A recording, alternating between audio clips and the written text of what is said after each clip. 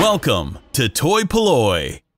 Hello and welcome to another video from toy-polloi, and today we're going to be looking at restoring this vintage Empire Strikes Back Scout Walker box. Now I was recently sent this by Daniel, and he said that it was something that he had in his collection he didn't need and thought that I might be able to do something with it. As you can see, it's a fairly battered old Empire Strikes Back box, but I think we can do something to it to make it sort of much more displayable. As it stands, you can see that it's actually all sort of come apart. The glue down the side has sort of either been torn or it's just sort of given up, and the rest of the box has then sort of collapsed into this mess. Nothing is particularly flat on it.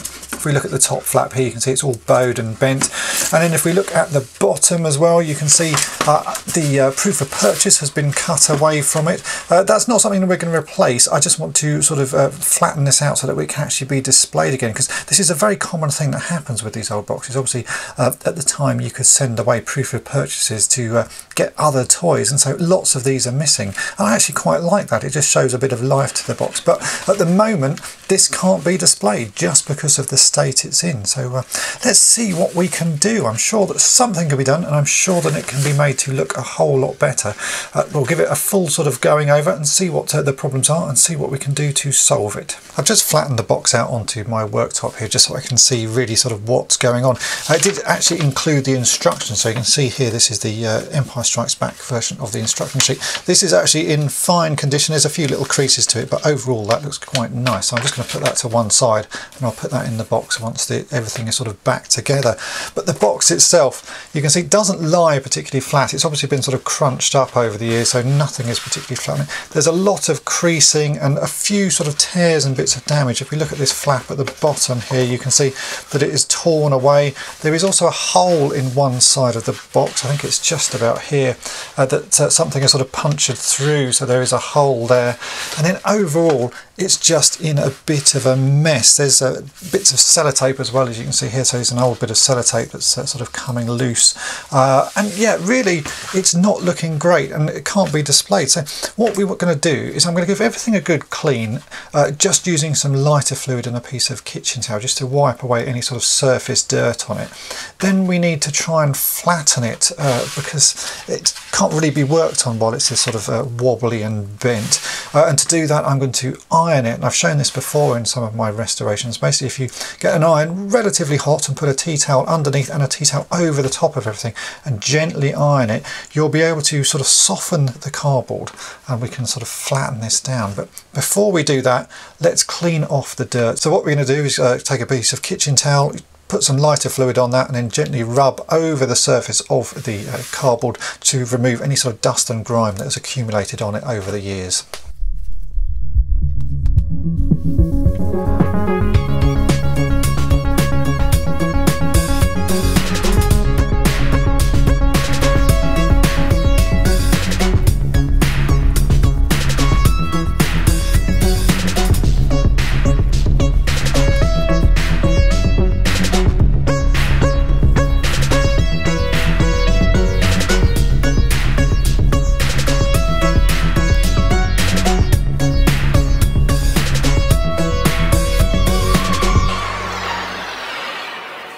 Now I've let everything dry, the box is starting to look a little bit cleaner. There wasn't a huge amount of dust and dirt on it, but enough that it's worth doing. We do have quite a lot of sellotape left on the box in various places. Now this has dried out completely. There is almost no glue left on it at all. I've tried heating it up with a hairdryer. Sometimes heating it up with a hairdryer can loosen the glue, but on this it is so dry it made absolutely no difference. So we're going to have to go down again the lighter fluid route and basically squirt a whole load of lighter fluid around the sort of sellotape and try and get it underneath, and this should loosen any of the glue that's left there. I'm hoping that we can take most of these bits of sellotape off without damaging the card underneath. Sometimes it does take a bit of the print off, you just have to sort of live with that, but we'll see what we can do. So a liberal squirting of lighter fluid on it. Let the cardboard get really quite soaked in it. The lighter fluid does evaporate in the end, so it will look like it's sort of making the card wet, but give it half an hour and it will have evaporated off. And we'll just work our way around these bits of sellotape and see if we can get rid of it without causing any issues. yeah, I think that's come off not too bad. You can see this is the sort of glued residue, the white stuff that's left on it. We might be able to get a bit more of that off if we just put a little bit more lighter fluid on some kitchen towel and gently give this a rub. It should remove it. I'm trying to make as little damage on this as I possibly can, but you can see what the glue does to the sellotape. It really is quite awful stuff after all of these years, so we'll try our best to get rid of it.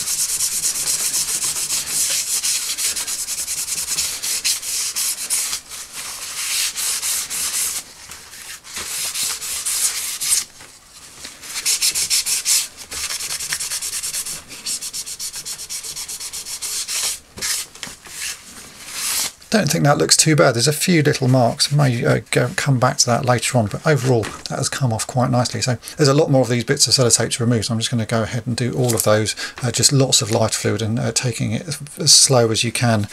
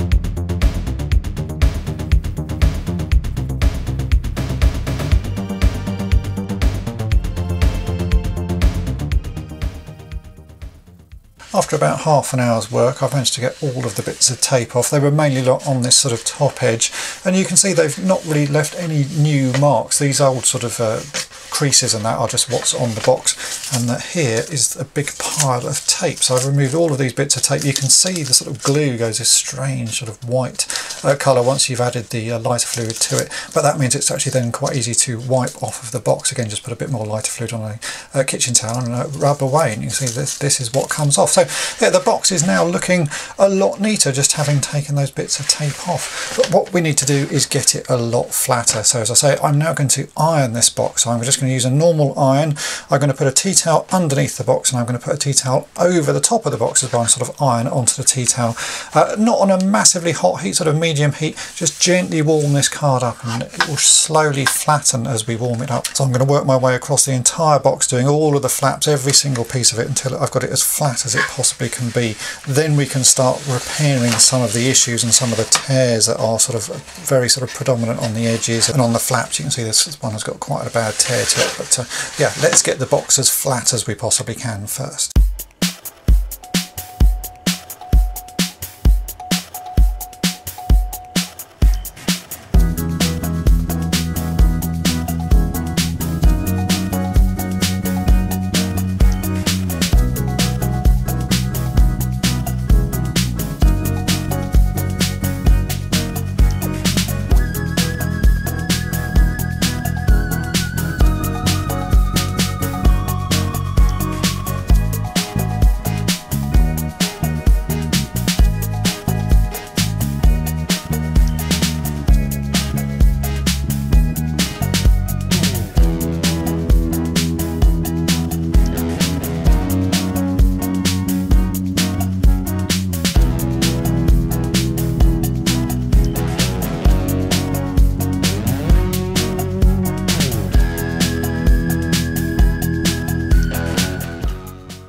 Okay, so after a good iron, it's looking a whole lot flatter. It's still not perfect, but it is getting there. Once we actually start to sort of construct the box again, that should straighten up any of the sort of the leftover sort of curves and bends. This box was particularly damaged. I've not worked on one that's been this sort of damage for a very long time. You always feel that you're not going quite far enough, but actually when you sort of finish and start putting it back together, it does start to look a whole lot better. The next thing we're going to do is try and start sorting out some of the rips and tears. It's mainly torn where there are sort of flaps and folds along the top, so you can see here that there's quite a big tear. Another one on this side. Now to fix that, we're going to be using some gummed brown tape. So this is what you can buy online. It's basically got a water activated gum on the back of it, so it's brown tape with water activated gum on it. I've cut a few small strips here, and I'm just going to start sort of working over the tops of the worst of the tears. I'm going to be working on the back of this box initially, then I'll go over to the front and tidy things up, but initially we want to sort of strengthen the back of it, and everything on the inside is going to be hidden. You can see there is a tear here, and what I've done is I've lined up all of the bits of the tear so that it's sort of nice and neat on this side. I'm going to get some of this gum tape. I've just got a sort of small piece like this that should fit quite nicely over where the tear is. I want to go quite far either side as well to make sure this is a nice strong fix. And then I have a bit of kitchen towel that I've just wetted with some water. You can lick this stuff, but you do tend to have a little bit of acid in your sort of saliva, so just put a bit of tap water onto that. I can then press this over the tear and it should stick. It sticks really quite firmly, this stuff. It's the sort of thing that you would use if you're framing pictures to hold the back of the pictures in place. But you can see that sticks really quite nicely. I'm just going to work my way around all of these tears, doing this as neat as I can on the back of the box. Then we'll turn it over and try and fix some of the issues on the front. But for now, let's get this back section working.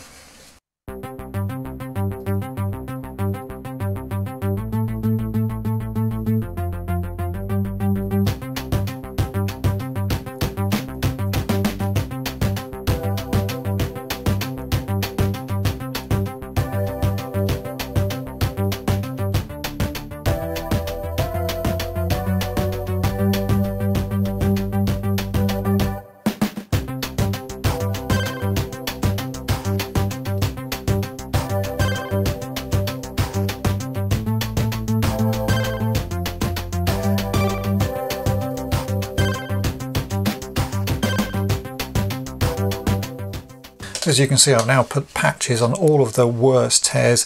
That one was actually this sort of punched hole through the side of the box. I've pushed the box back into sort of place as best I can so that the print is on the outside and the bits of cardboard are on the inside. And I've just stuck a bit over the back of that. You can see it's still a bit damp. I'm now going to let all of these dry so that the glue has time to set. Then we can turn it over, and I'm going to start carefully repairing the opposite sides of these using some EVA glue, which is like PVA glue, but it's the sort of non-acidic version of PVA glue, and gently pushing bits in with brushes and that to sort of reinforce where these bits have been repaired. I think we should end up with quite a sturdy box then, but for now I'm just going to let this all dry so that the glue goes off properly.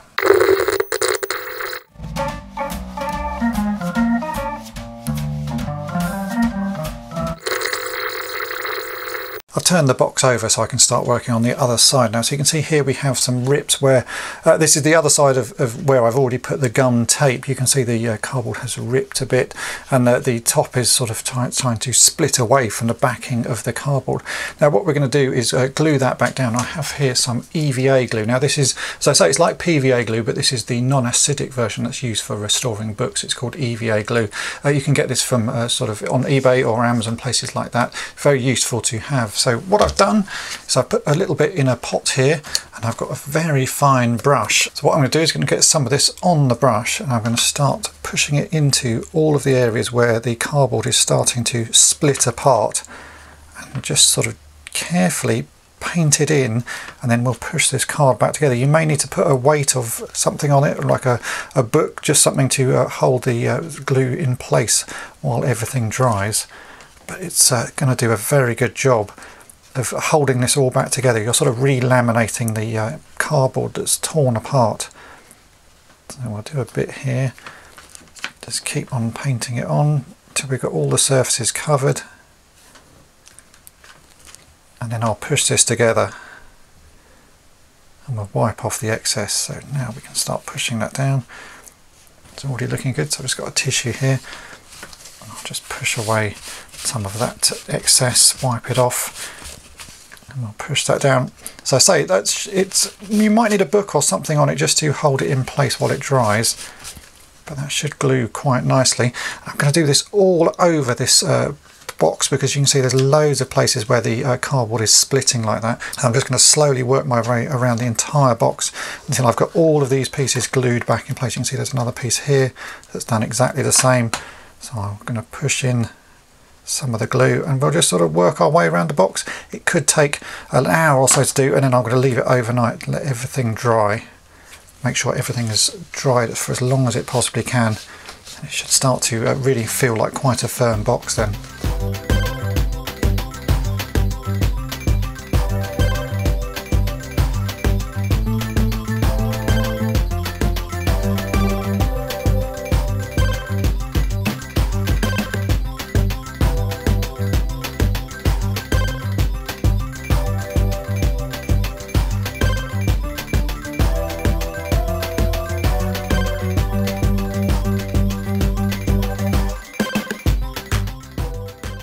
It's now a day later. I've let everything dry and you can see I can actually put the box sort of roughly back together. It's got some structure to it. It's now starting to feel pretty solid. So we can do the next piece, which is to start actually gluing the rest of it back together. On the bottom of the box there are these flaps that originally would have been glued together. You can see there's actually a little bit of glue left there, and also on this flap. So what we're going to do is glue these two pieces together like that, and then I'm going to clamp them or just sort of hold them until the glue sets. We also need to do the ones on this side as well. You can see again there's used to be some glue here and there used to be some glue on this flap, so those two need gluing together, and I'll do those without gluing the side of the box together, just so that it's sort of got some structure first. Then once those are fully set, we can fold this box together, get all of the pieces at the bottom sort of lined up, and we will glue the side together. But first off, let's glue these two flaps at the bottom back together. Again, for this I'm going to be using some EVA glue, so I have some in a pot here, and I've also got my brush.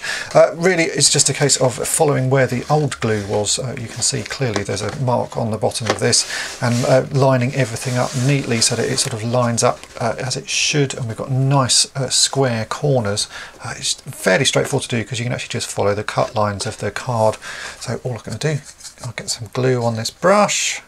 I'm going to get quite a large amount because we want this to glue really quite firmly, and I'll paste this along the bottom, and then we'll push it together and just let everything dry again. It will take a few hours. All of this stuff takes quite a lot of time, so you just have to be very patient with it. There's no point rushing when fixing things like this. Just let everything go at its own pace. So there you go, there's some glue on there. I'm going to line that up, push it down, and in this instance I'm going to use the pot of glue just to hold that in place, and we'll let that set. Then I'll do this one in sort of half an hour's time, and then once that's all done we can glue the sides of the box together. Toy-polloi.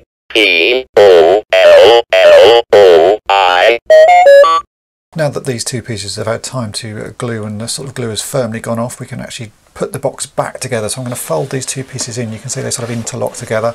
I'm then going to put some EVA glue along this joint here and hold it together again with books from the inside or some weights from the inside until that is fully set. And then once that's done, the box should be relatively firm and we can start working on some of the other areas. So let's put some glue along this edge and get it all stuck together.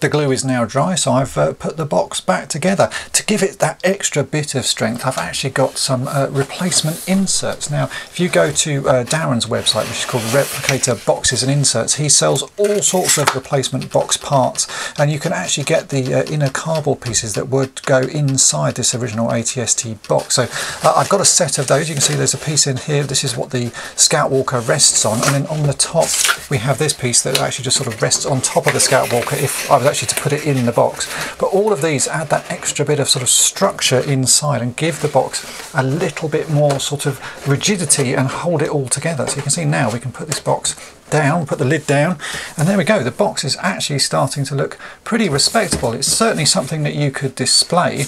Now, if I was doing this just for myself, I would actually leave it at this state and just say that that is good enough. I like the wabby-sabby sort of look. It doesn't have to be perfect, but you can see there's a lot of damage around the edge still. We've still got lots of sort of veining and cracks in the black part of the box.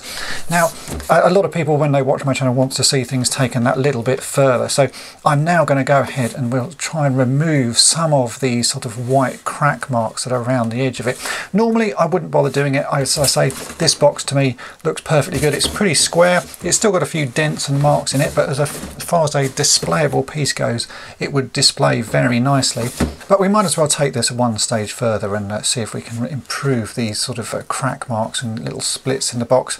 It is something that can be done. I don't know if I would recommend everybody having a go at doing this, because as I say, this sort of box in this condition looks perfectly good. But as this is for a video about restoring a box, let's do it anyway, and I'll see how much we can improve this, getting rid of these little lines. So the way I'm going to try and hide these is actually to paint them. Now, this box was originally printed. It's actually got a fairly matte finish to it, and all that's happened is over the years the outer printing has been sort of worn away, and as it's been bent and crinkled, the actual print sort of just basically degrades and falls off. And really, painting it is sort of a good way of hiding it. As I say, this is something I probably wouldn't do on my own boxes, but people want to see sort of different ways and different ideas of things that you can do. So I thought I would show this here. I have basically some matte acrylic paint. This is Vallejo Model Color 950 black. This is a matte black. I'm going to get a bit of that on a brush with some water, just so it's not too thick, and very carefully paint along the edges. The end result will be that you will hardly notice it. I think if you were sort of looking very closely, you would see it, but it depends whether you want this sort of the white part of the crack showing, or do you want it as black so that it sort of is a little bit more sort of invisible. It's all up to you. I'm not going to say whether this is the right or wrong thing to do, but let's go ahead and we'll do it. And I'll do this edge here and I'll show you the end result, and then I might go around and do the rest of the box, but let's just do one edge and we'll see what it looks like.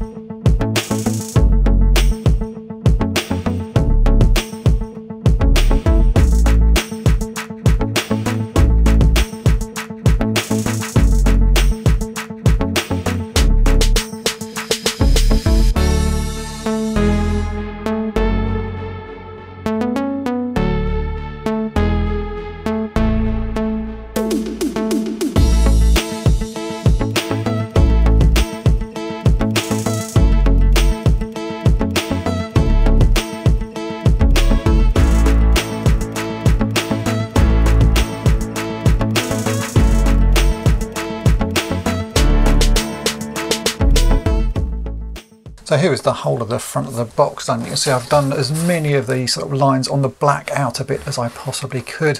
There's a few inside the actual sort of photograph, but I've left those because they're much harder to sort of deal with. And really just taking away the white around the edge of it really does make this look quite a lot sort of tidier and quite a lot neater. If I turn it round, you can see on the side, this is a side I haven't done, so that's got all of the cracks and all of the sort of white marks over it. You can see that looks quite messy. Likewise on the back and that side. So I've just done this front portion for the moment, just so you can see what sort of effect you can have on it. As I say, this is not for everyone. Personally, I prefer the boxes just sort of a bit more scruffy, but if you want to make it a little bit sort of neater for display, then do that. Always have a tissue to hand to wipe away any sort of excess, and try not to put too much on. You're really just trying to put it on the cracks and the sort of the white parts.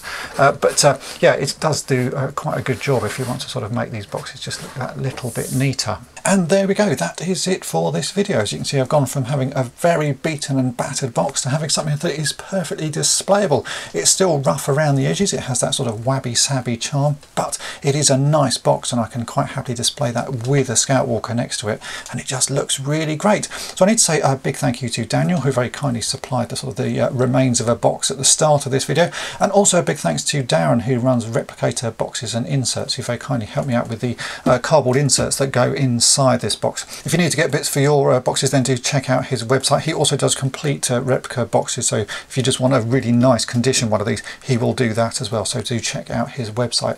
Now I hope this video has been of interest to you. If it has, then make sure to hit the subscribe button and tap the bell to be notified each time I upload a new video. And thanks for watching. Thanks for watching toy-polloi. Subscribe for more great videos. You can also follow toy-polloi on Twitter, Facebook, and Instagram.